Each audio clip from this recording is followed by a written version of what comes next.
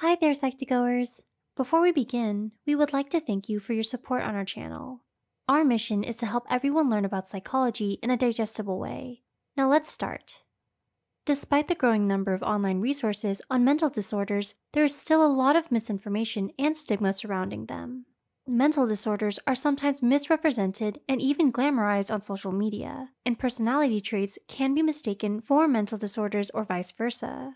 As such, this video aims to raise awareness about different mental disorders. However, it should not be used to self-diagnose. If you relate to any of the signs in this video, please seek help from a licensed mental health professional to avoid improper diagnosis. With that said, let's begin. 1. Perfectionism and OCD. According to the American Psychological Association, perfectionism is the desire to achieve an extremely high level of performance, accompanied by overly critical self-evaluations and other people's evaluations of you. In people with obsessive-compulsive disorder, perfectionism often manifests in compulsions or the need to do something, like organizing things in a particular way or repeatedly doing something in a way that disrupts their normal life.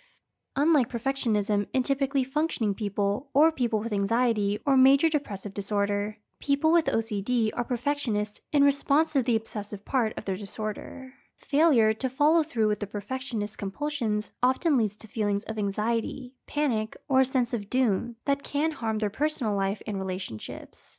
As such, praising people with OCD for their perfectionism or attention to detail can be harmful because it negates the uncomfortable and fearful feelings that motivates their actions.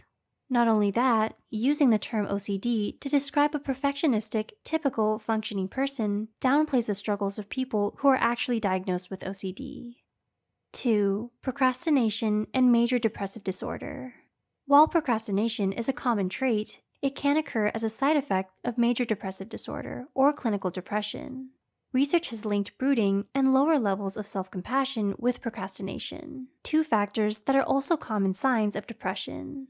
Other symptoms of depression that might cause procrastination are fatigue, difficulty concentrating, restlessness, and feelings of hopelessness or emptiness. It can be difficult for those experiencing a depressive episode to be productive because even small tasks like getting out of bed take a lot of energy to accomplish. Those who don't understand how it feels to have depression may label those with major depressive disorder as lazy or bad with time management, but their procrastination may stem from their disorder rather than their personality. 3. Suspicion and paranoid personality disorder. While most people have jumped to conclusions or felt like they're being watched at some point in their life, when these suspicions are almost constant, they could be a sign of paranoid personality disorder. Symptoms of paranoid personality disorder include fear that people in your life are trying to harm you without evidence, extreme distrust and suspicion that others will use your words against you, and reading malicious intent in people's benign or indifferent actions towards you and lashing out in response. Paranoia could also be a symptom of mental disorders such as schizophrenia or borderline personality disorder. Because personality disorders affect parts of someone's personality, it may be even harder for people without a mental health background to distinguish between someone's personality and their mental disorder. It's important to have empathy in these situations and avoid telling people who have been diagnosed with these personality disorders that they're overreacting, because this creates a false narrative that associates paranoia with their personality. 4. Shyness and social anxiety disorder.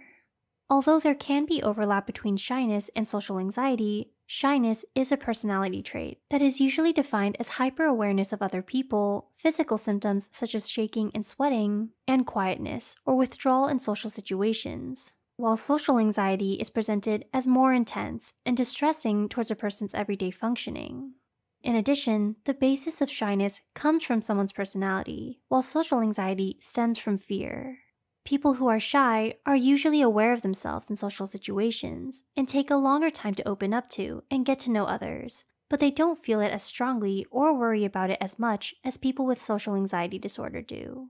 Social anxiety can cause people to panic, and as a result, they often avoid social situations because it triggers fear responses and they might be extremely fearful of people's judgments. This anxiety goes far deeper than the discomfort that may come from shyness. 5. Egotism and narcissistic personality disorder. You can probably think of a person who has talked themselves up and boasted about their successes at some point. But if this person vastly exaggerates their accomplishments, finds it difficult to empathize with others, and demands special treatment from everyone, including people of the same or higher qualification, they could be suffering from narcissistic personality disorder rather than an egotistical personality. 6. Impulsivity and bipolar disorder. Impulsivity is often seen as a fun and even desirable trait, with self-help resources frequently encouraging us to switch up our routine. But in the case of bipolar disorder, impulsivity comes in the form of risky decisions that people with BD may later regret doing.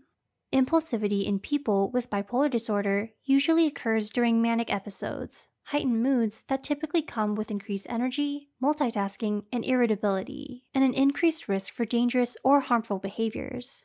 Examples of impulsive behaviors someone with bipolar disorder might do are spending sprees, gambling, reckless driving, unprotected sex, drug use, or binge eating and drinking.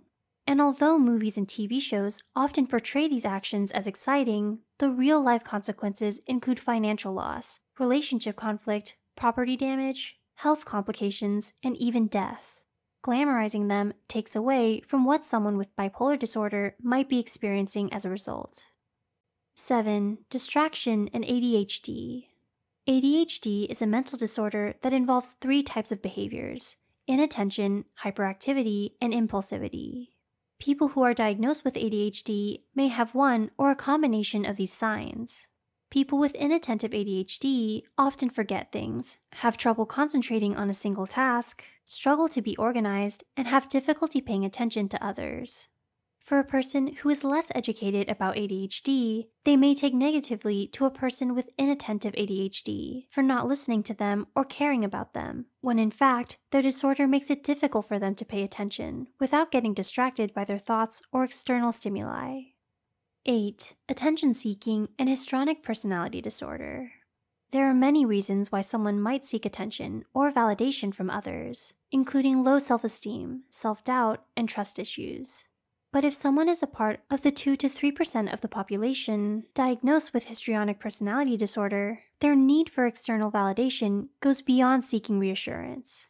People with histrionic personality disorder can feel worthless or undervalued if they are not at the center of attention, and often react with strong emotional outbursts in response to these feelings.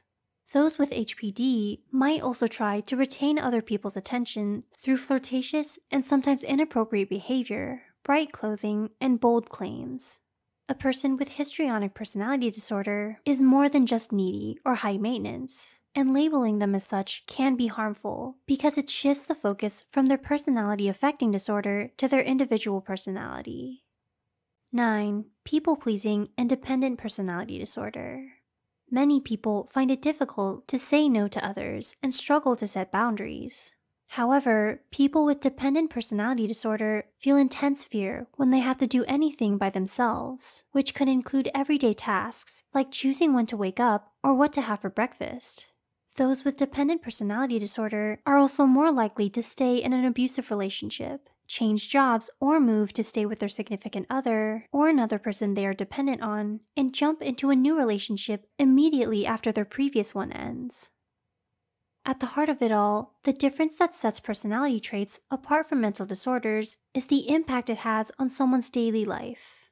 Traits such as perfectionism and attention-seeking are okay for the majority of people, but when it comes to a source of significant stress in your everyday life, preventing you from living normally, it may be a sign of something more and thus requires the advice and diagnosis of a mental health professional.